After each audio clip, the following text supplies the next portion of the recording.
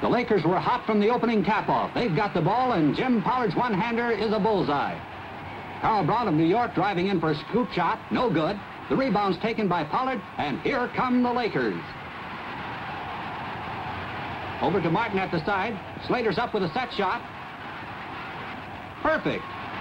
Ernie Vanderway of the Knicks with the ball. Over to Sweetwater Clifton, who's having trouble trying to crash the Laker defense. Back out to Vince Barilla, who sets. Boom. Standing room only here in Manhattan as the Lakers keep up the pressure. Bobby Harrison with a one-hander. He's terrific.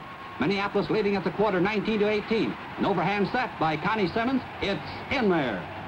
The visitors from Minneapolis with a chance to cinch the World's Championship tonight are going with all burners. They're passing and shooting sharp. Bob Harrison's one-hander does it. New York's ball. Dick McGuire starting to drive. Simmons' hook shot is blocked, but Simmons steals it right back again and scores. Now the flashy backcourt men from Minneapolis. This was the brand of hard-fought basketball we saw in New York the night that the Lakers went on to take it all 91-84 for their 5th World's title.